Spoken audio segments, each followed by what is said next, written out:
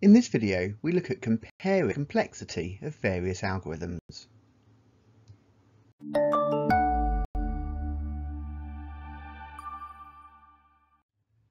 So this video assumes you're already familiar with Big O notation, so if you've not yet seen it, we suggest you go back and watch our previous video, which covers that first.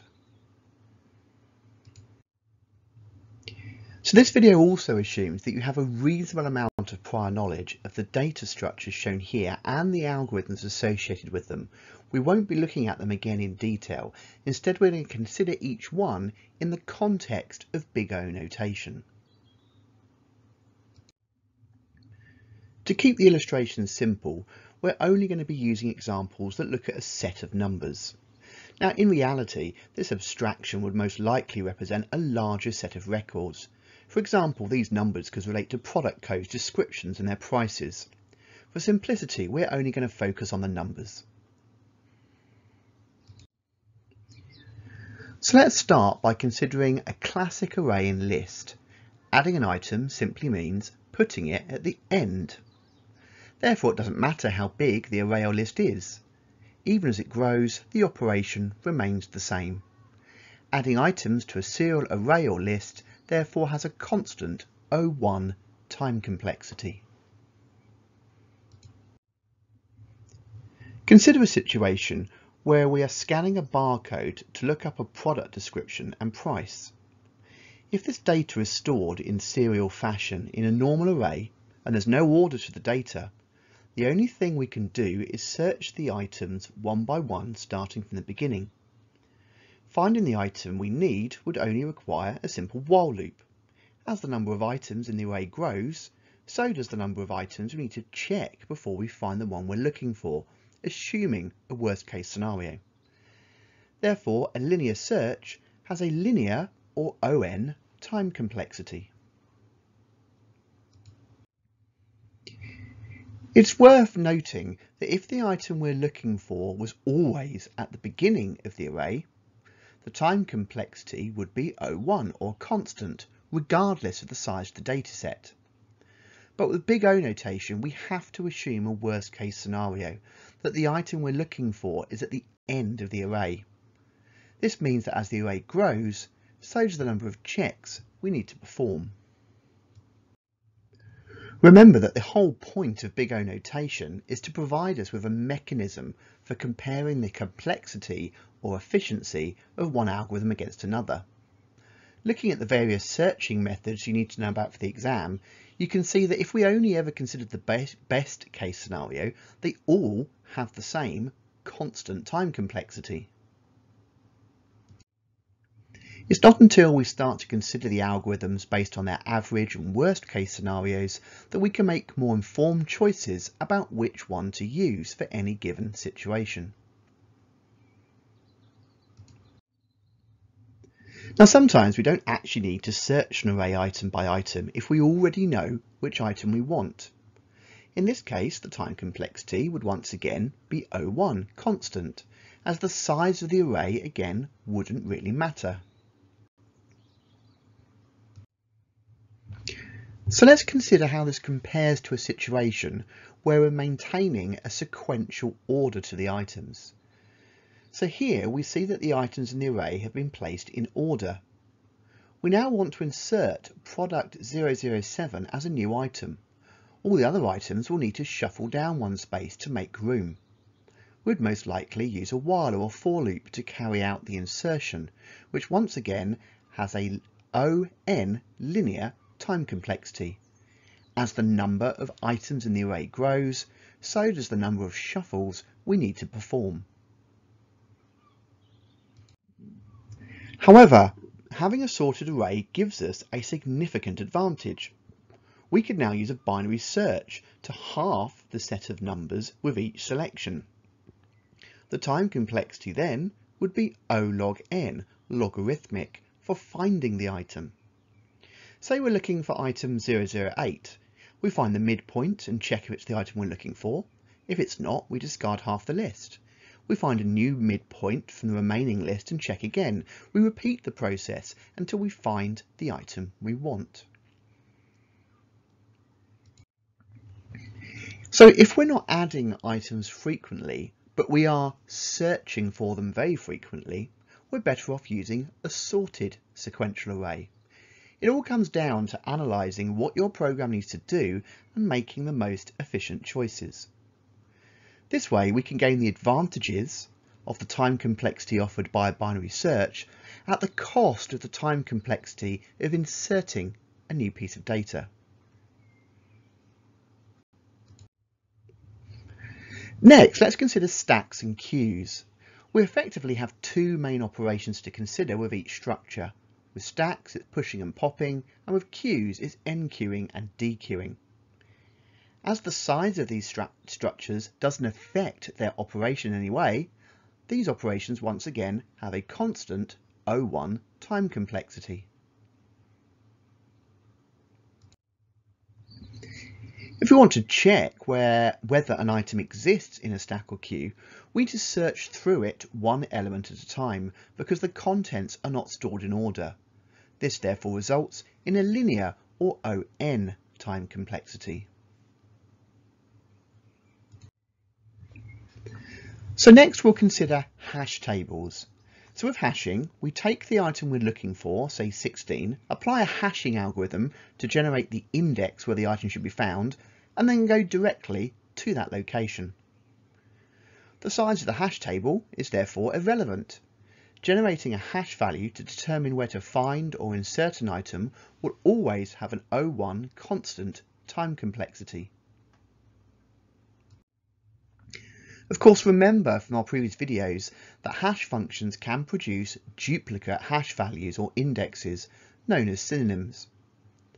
In this case, we would need to store those items and subsequently look them up in an overflow table.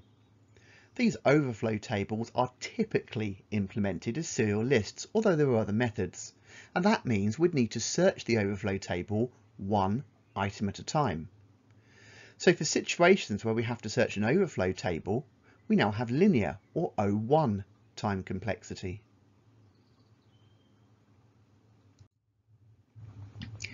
So now let's consider linked lists.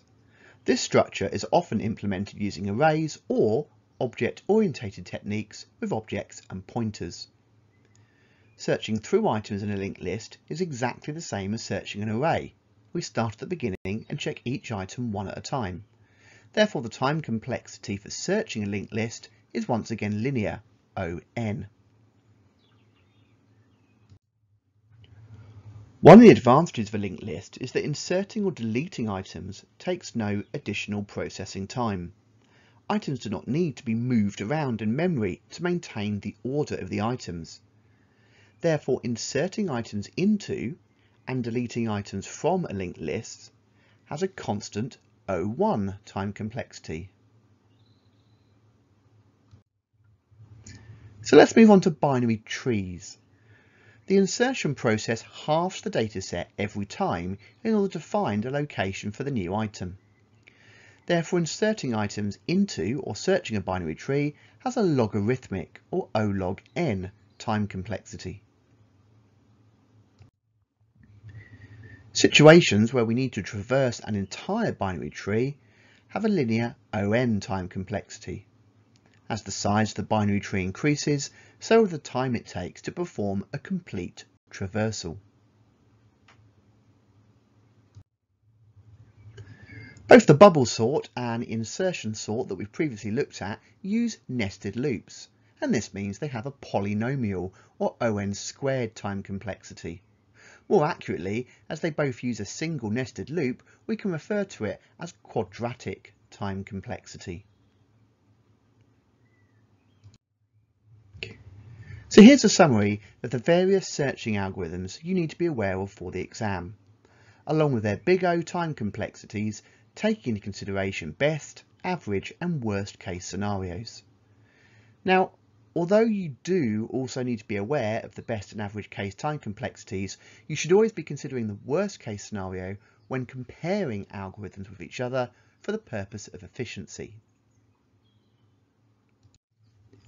Here's a summary table of the various sorting algorithms you need to be aware of for the exam, again along with their big O notation time complexities, taking into consideration best average and worst case scenarios. Now, when comparing the efficiency of one sorting algorithm against another, it's important to consider both the time and also the space complexity. Space complexity, if you remember, is the amount of memory or space the algorithm will consume during its execution.